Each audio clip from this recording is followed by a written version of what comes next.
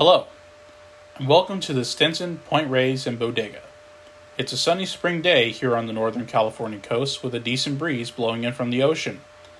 The Stinson, Reyes and Bodega is my HO-scale proto-freelance layout modeling the northern California coast between the towns of Stinson Beach and Jenner. The railroad is set in the steam era sometime in the mid to late 1920s. At this point, the SPR&B is able to turn enough of a profit from freight to maintain its infrastructure and passenger service. The choice to model the steam era comes from a number of factors, namely the inspiration for the layout itself. When I was younger, I went to summer camp in Point Reyes where I fell in love with both the national seashore and the greater area of the coast. Throughout the hikes I took, I kept thinking to myself, this amazing scenery would look even better with the distant smoke of a steam train, and thus the concept was born. Construction on the layout itself began on January 1st, 2020, with the tearing down of a previous layout in the same space. Much of the track and benchwork of the previous layout was reused in the construction of the SPR&B. Track is made up of Walther's Code 83 Flex Track, and turnouts are Pico's Insulfrog 5, 6, and 7 curved. Once the pandemic hit, construction on the layout increased tenfold. Although there's still plenty of work left to do, I'm at a point where, as of the making of this video, track work is complete and most of the operational structures are in. Of course, I wouldn't have been able to build this layout without the help of my father, Eugene Palmer, and various other members of my local model railroading communities, such as Jim Providenza, Bill Kaufman, and John Schmidt. Even though the SPR&B itself never existed in real life, it is heavily inspired by various prototype railroads in the area, most notably the Northwestern Pacific and the North Pacific Coast Narrow Gauge Railroad. However, inspiration from other roads such as the Petaluma and Santa Rosa and California Western can be found as well. Along with the prototypes, the SPR&B carries a healthy dose of influence from both current and former model railroads in my area, such as Jim Providenza's Santa Cruz Northern, John Schmidt's Nicasio Northern, Dave Crozier's A, B, and Old C, and the late Don Cabral's Hessel and Lone Pine. I honor these modelers and their layouts by including representative pieces of rolling stock in my operating scheme. Speaking of which, the SPR&B was designed from the ground up as an operations-oriented railroad. I plan to host operating sessions in which a small group of operators will run trains according to the timetable and train order scheme and switch cars using card cards and waybills. A specific video covering the operations of the SPR&B will be coming in the near future. Let's take a tour of the layout. We begin at the southern terminus of the railroad, Stinson Beach. While the SPR&B is heavily inspired by the NWP, it operates as a north-south railroad, whereas the NWP, following SP's practices, ran east-west.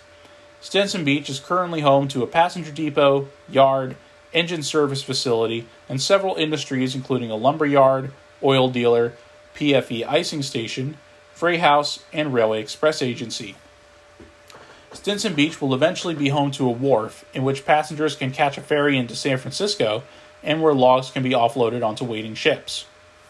Moving up the line to Alima, consisting of little more than a small depot, siding for stock pens, and a ranch house. This is my representation of the ranching industry in the Point Reyes area. A short distance further up the line is Point Reyes Station. This is the first proper town on the route north of Stinson.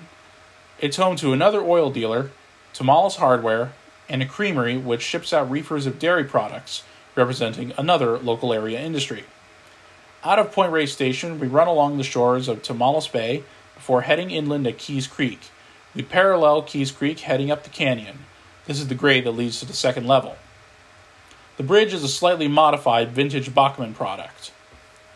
Before reaching the second level and Bodega Bay, the line crosses the trestle spanning Alamir Falls. I took some modeler's license for this scene as the actual falls is located much further south, down the coast, and flows directly into the Pacific Ocean, whereas here flows into Keys Creek. I included this trestle scene because there was a gap that literally needed to be bridged, and I also thought the trestle would look nice. The bridge itself comes from a Walther's kit, as do most of the buildings on the layout. The concept of the layout gaining elevation without the use of a helix was something pioneered by the legendary layout designer John Armstrong in his book Track Planning for Realistic Operations. After crossing Alamir Falls, the SPR&B reaches the town of Bodega Bay. The town is home to a passenger depot, team track, and freight shed. Bodega Bay is also home to a wharf where seafood products are loaded onto reefers, as well as a future Coast Guard station. A short distance further up the line, we cross the mouth of the Russian River and enter Jenner, the northern terminus of the Stinson Point Reyes and Bodega. A short distance further up the line, we cross the mouth of the Russian River and enter Jenner, the northern terminus of the Stinson Point Reyes and Bodega. Jenner is home to the Pacific Lumber Company's mill, no intentional relation to the actual Pacific Lumber Company, where logs are floated down the Russian River from places such as Duncan Mills and Cazadero and processed into board lumber. Long before the tourism trade, Jenner is a company town in the universe of the SPR&B. Jenner, being the northern terminus, is home to a 3-track staging yard representing interchange with the Hessel and Lone Pine Railroad and the outside world. I'll eventually add proper depots in Bodega Bay and Jenner, as well as some company houses and a scenic backdrop in Jenner to hide the staging yard.